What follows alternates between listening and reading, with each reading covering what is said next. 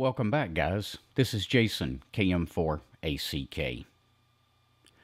So this weekend, I was reading through the forums and saw that Jerry, K7AZJ, had created some bash scripts to help with sending email through APRS using JS8Call. So I wanted to take a look real quick at how we might get one of those bash scripts installed on our system and ready to use, and also go through the basic use of one of the scripts.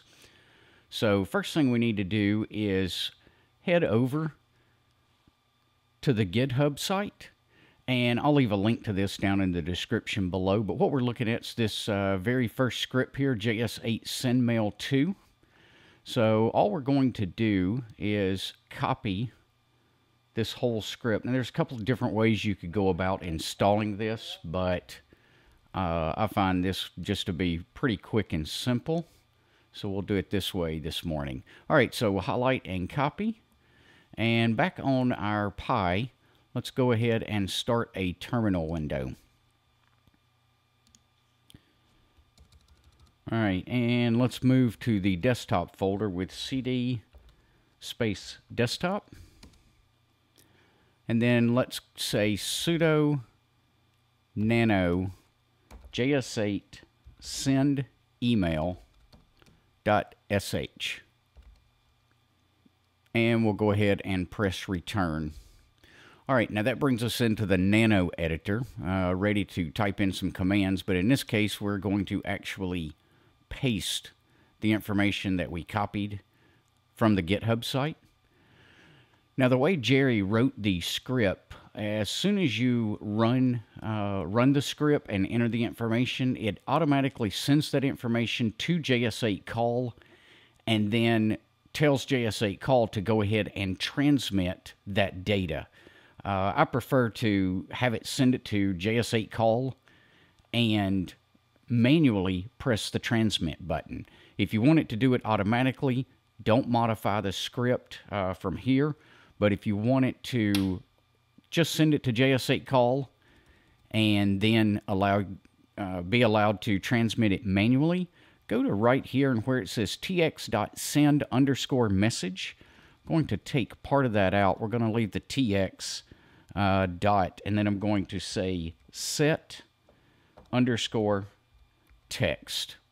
And that will allow it to post to JS8Call, but will not actually transmit until we go in and manually transmit or press the transmit button ourselves.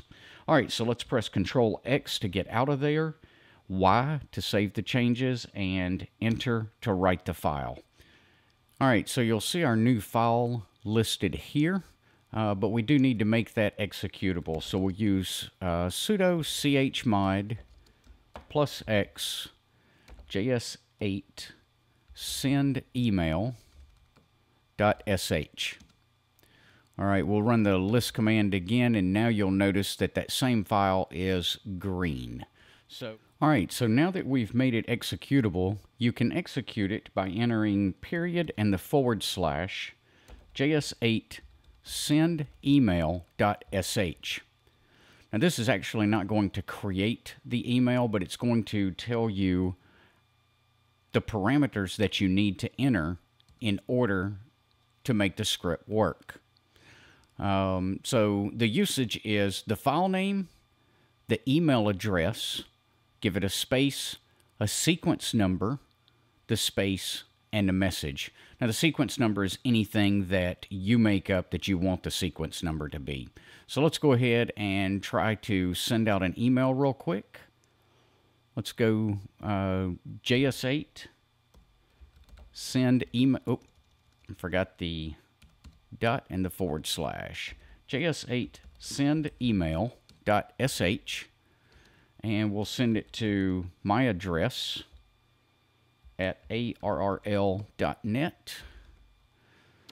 Sequence number we'll give it, let's just give this one a 06, and the message for the email, we'll just say test from email script.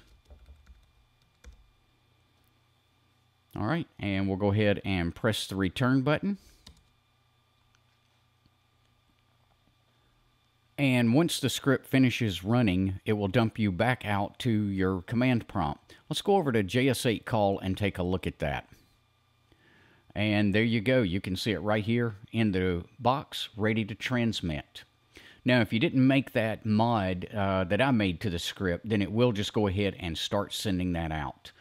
Not a whole lot of people on the air early in the morning, but let's hit the send button and see if this one will go through. Now, one thing about sending these out, depending on who can hear you and how they have their station configured, your message may or may not get out. So when people are setting up JS8Call initially, under the reporting tab in settings, they have to make sure that they enter their APRS passcode. If they didn't enter that code and enable spotting to the networks, then even though they hear your message, they won't go ahead and forward that information to the APRS.FI system. So it's important that more and more people start entering this code and enable spotting to make the entire system better for all of us. The other thing that you have to do after you've entered the APRS passcode is then enable the spot button right here. All right, so it looks like our message has been sent. Let's go see if we can see where it was actually heard by anyone. So we'll grab a new tab and we'll just go over to the APRS.FI website. And click on any icon that you see. It's really irrelevant as to which one. Click the info button and raw up here at the top. And then we're going to change this to email-2 and hit the enter button again. Scroll to the bottom of the page and you'll see right here that someone did hear our call, accepted our message, and went ahead and forwarded it into the email system. So the email has been sent to my address. All right, guys, hope you enjoyed this video. Hope it helps you get the script up and running. Another really cool feature that Jordan has built in with the use of some other systems out there that were already developed. We can send quick emails using JS8Call. Downside to it, you can't get a reply back in. But hey, that's another video. All right, guys. Hope you enjoyed this. We'll see you on the next one. 7-3.